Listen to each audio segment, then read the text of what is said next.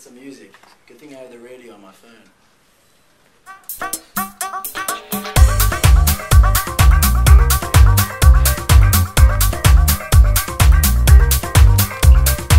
The radio. I have no idea. I'm pretty sure Benjamin Button. Jim Gassing. I have no idea. This is Mr. Marconi. He is credited for the invention of the radio.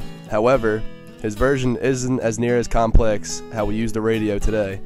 In 1895, Marconi's experiment led to the first transmission of radio waves. The first message transmitted was actually Morse code. And how was the radio used back then, you might ask? The decades following the invention of the radio were called the Golden Ages. From the early 1920s to the 1950s, the radio was dominant. People would tune into their favorite programs each night, and over 80% of households had a radio. In the mid-1960s, FM radio became the home for rock music and was considered an underground style of airing songs that were longer than normal. The 1960s featured an extremely passive radio broadcasting style and an era of unknown bands. Some could call these years the experimental days of rock and roll, which are still seen today. It was all about rock and music, so it was always blasting from my car stereo or, That was how the radio was used then. How about nowadays? Radio helps communicate in different ways, I believe.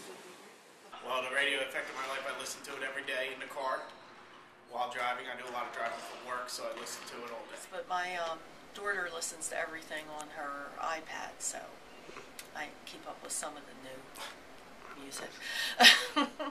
As you can see, the radio has come a long way since it was first invented. As time has gone on, the radio has continued to evolve. Many different changes have occurred to improve the radio. Where do you think the radio will be in 50 years? 50 years, the radio won't be that big anymore. People will be on their phones, and Pandora will still be as big, though.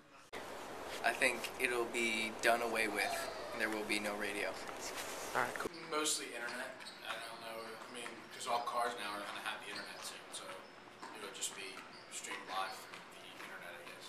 I think it'll be a lot different. I think it'll still be around. It won't be obsolete.